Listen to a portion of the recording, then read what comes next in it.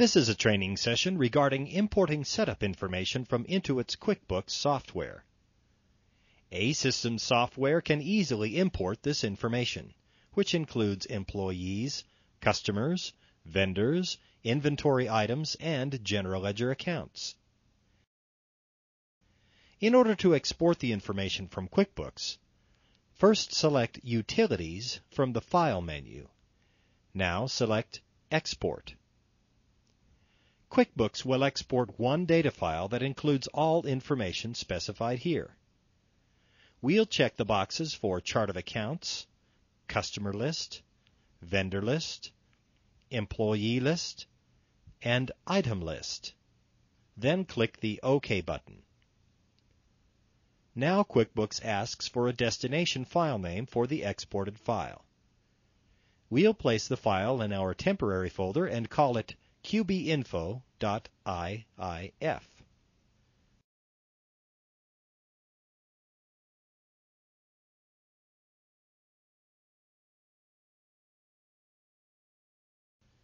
Now we'll move to our A-Systems software and import the information contained in the QuickBooks export file.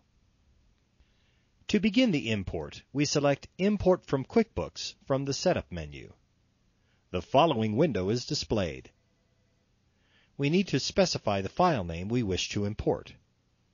We'll pick the qbinfo.iif file we just exported a moment ago. After we have specified the correct file name, we click the Preview button, and all the customers, vendors, employees, and items from the export file are displayed in the list box here. If the Chart of Accounts was exported, the second tab will be enabled and a list of all the QuickBooks accounts will appear on this tab. Now back to the first tab. At this point, we can remove any entries we don't want to import. Once we're certain these are the records we want, we simply click the Import button.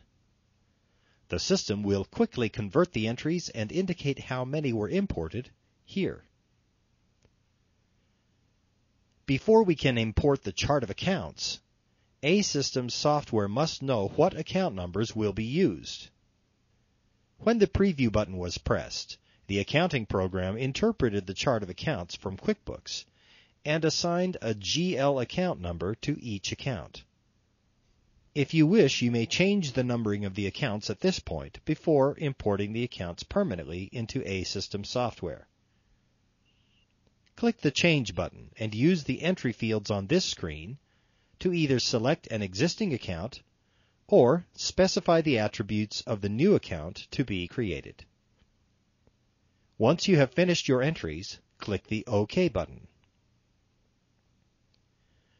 Once all accounts have been reviewed and modified, click the Import button. The system will add all these accounts to the Chart of Accounts.